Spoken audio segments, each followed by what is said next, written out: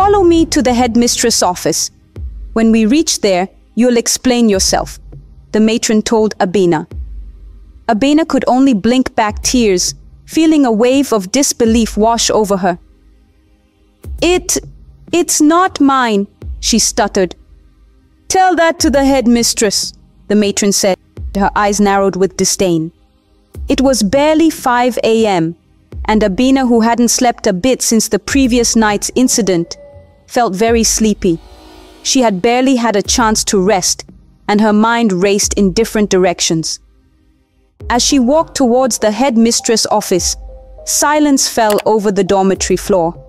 The girls, all in their crisp uniforms, stared at Abena. Some looked at her with disgust, some with pity, others with a profound sense of shock.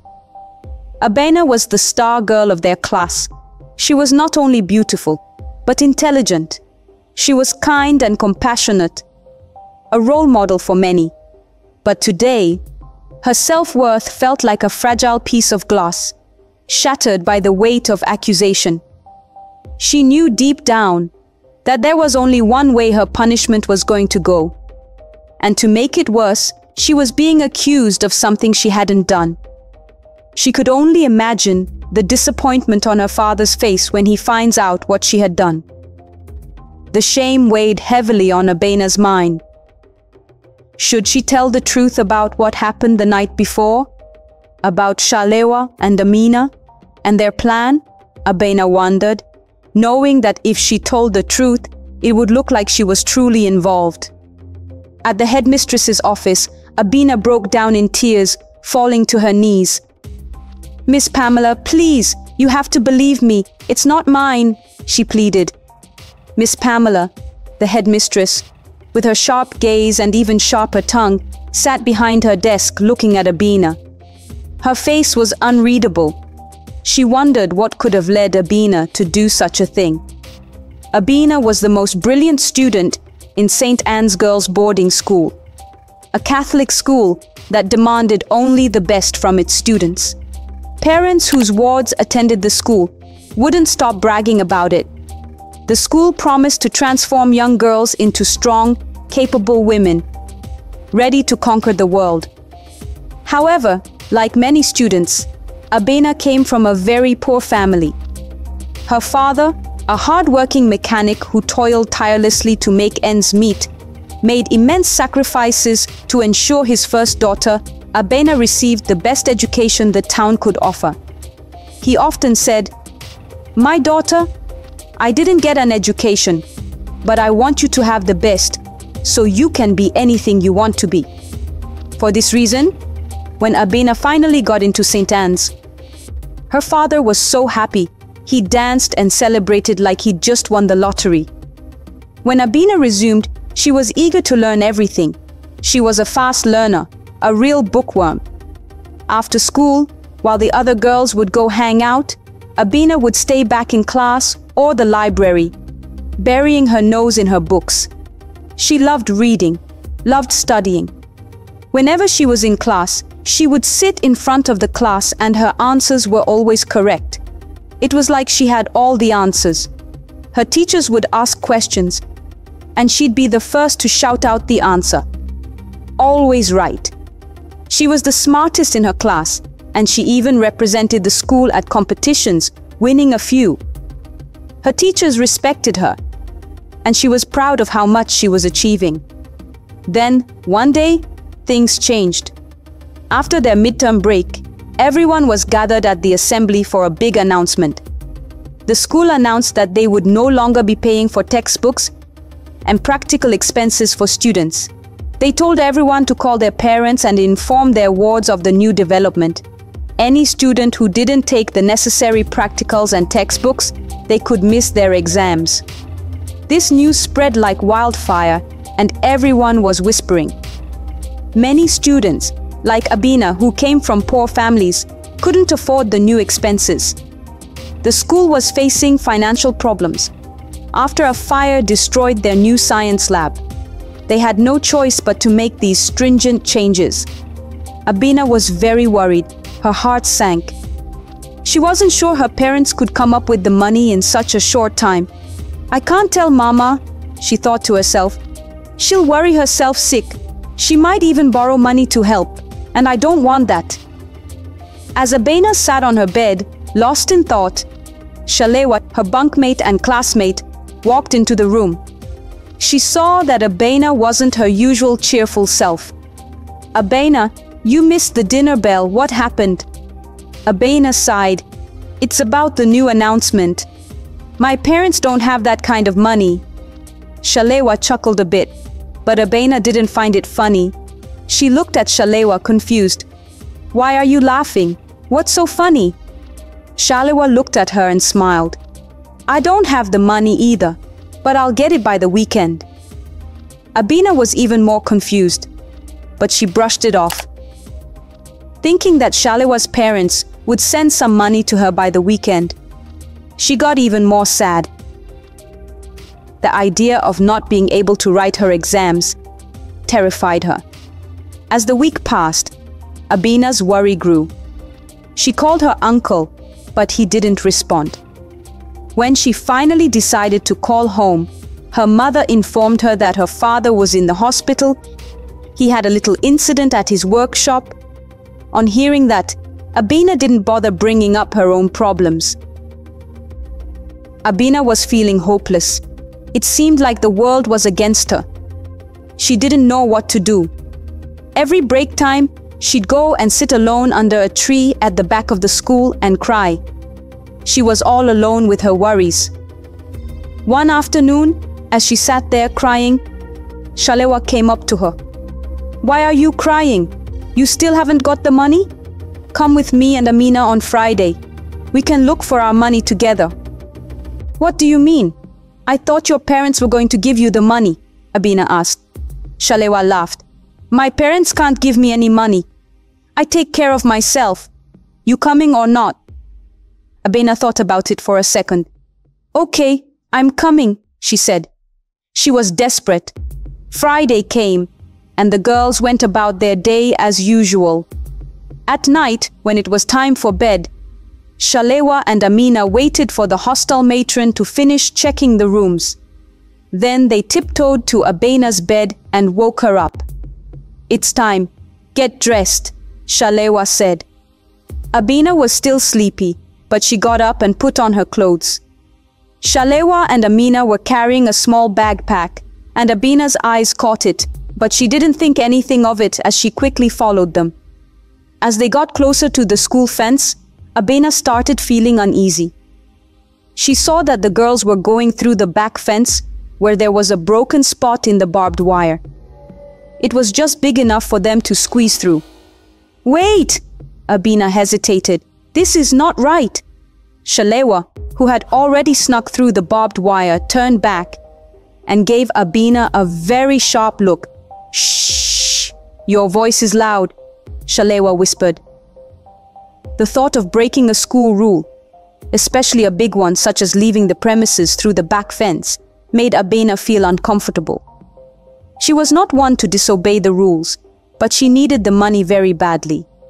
So, together with Shalewa and Amina, she snuck through the back fence and went outside the school premises. Once they were outside, under the shroud of darkness, both girls quickly opened the small bag and changed their school uniforms. Take this and wear it, Shalewa told Abena, handing her a dress. Abena joined them, putting on the dress. She noticed that the dress was very short, too short for her. Shalewa and Amina started laughing loudly. It was the first time they weren't whispering since they left their dormitory. They looked at Abena's alarmed face and smiled to themselves. I know you feel very uncomfortable, but you look very beautiful in the dress. Trust me, if I had half your beauty, I will not complain for money anymore, Amina said, giggling. Abena was shocked. She felt like she had walked into a nightmare. What had she gotten herself into? They kept walking until they reached the main road, where a car picked them up. Where are we going? Abena asked. Her heart was beating very hard, and her palms was beginning to sweat. Shalewa turned and looked at her again, but this time she just shrugged. You'll see. The car drove into an exclusive bar, quite hidden from the main road, but not too far from the school. Shalewa and Abena led the way to a table at the back of the bar, where a group of men were drinking and smoking. The men looked old enough to be their fathers, but Shalewa and Abena smiled and talked to them like they were their friends. The smell of alcohol and cigarettes filled the air, making Abena's stomach churn. The men's eyes followed her every move. They stared at her body a little too long, making her skin crawl. She felt so exposed, so vulnerable in that short dress. She knew this wasn't just a friendly hangout. Something wasn't right. Abena rushed to one of the men and sat on his lap. Shalewa then took Abena's hand and walked towards another man who was sitting a little away from the rest. As they approached him, Shalewa quickly placed a condom packet in Abena's hand. They were in a row. Abena quickly withdrew her hand in shock. "I am sorry, I think I have made a mistake," she said sharply. "What do you mean?" Shalewa asked. "I am not sure I can do this," Abena replied, her voice trembling. Shalewa's face softened, and she leaned in close. "Listen, Abena, you have come this far already. If you back out now, you won't get the money you came for. Think about it." "No, Shalewa, this is wrong. I shouldn't have come here," Abena said as she began stepping backwards. "Don't cause a scene here, Abena," Shalewa warned. But Abena didn't say anything. She just threw the packet of condoms back at Shalewa's face and started to run towards the door. Shalewa was furious. She wanted to chase after Abena, but she had already disappeared from the scene. Abena kept running until she got to the school fence. She stopped, changed back into her uniform, and then slipped back inside, feeling a mix of relief and fear. At the bar, Shalewa called Abena over and told her what Abena had done. "We have to silence her. No one can know our secret," Shalewa said angrily. "But how? My mother cannot find out that this is what I do." Abena was scared. "Can you imagine? This is someone I was trying to help." "Psst. Leave that to me," Shalewa replied, her eyes gleaming with a cold intensity. As Abena crept back to her room and her bed, she couldn't stop thinking about how she had almost gotten into trouble. Just because she was scared to ask her parents for money, she decided that she would rather explain to the headmistress and drop out rather than sell her body for some textbooks. She couldn't believe Shalewa and Abena would even consider doing something like this. She thought it only happened in the movies. As she kept thinking, she drifted off to sleep. Very early the next morning, all the girls on their dormitory floor were forced awake by a very loud bell. The porters and matrons shouted at the top of their voices for all the students to stand up. The matron's phone had been stolen. By this time, Shalewa and Abena had returned, although it was clear they hadn't slept much.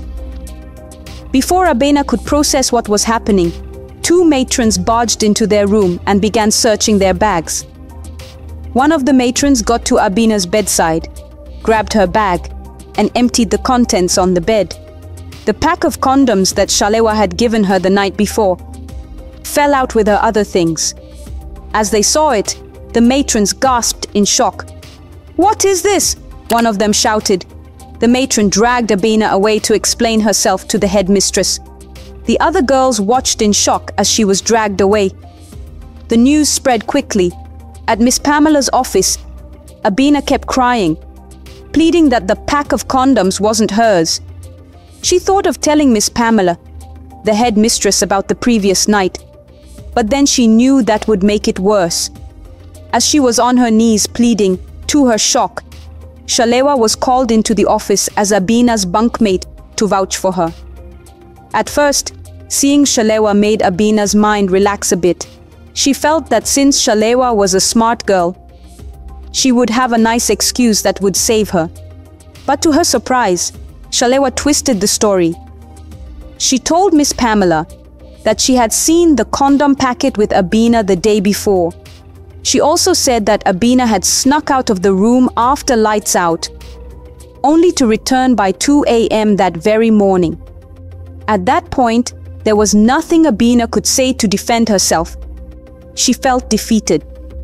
Shalewa words was the final nail in the coffin. She painted a picture of Abena as a deceitful girl. Miss Pamela was furious, even though she felt deep down that Abena, being an intelligent student, was not supposed to break the law. She needed to uphold the integrity of St. Anne's College and its moral standards. She considered this act intolerable and expressed her displeasure. As punishment, she declared that Abena be expelled immediately from St. Anne's Girls' Secondary School. But this was just the beginning of Abena's journey.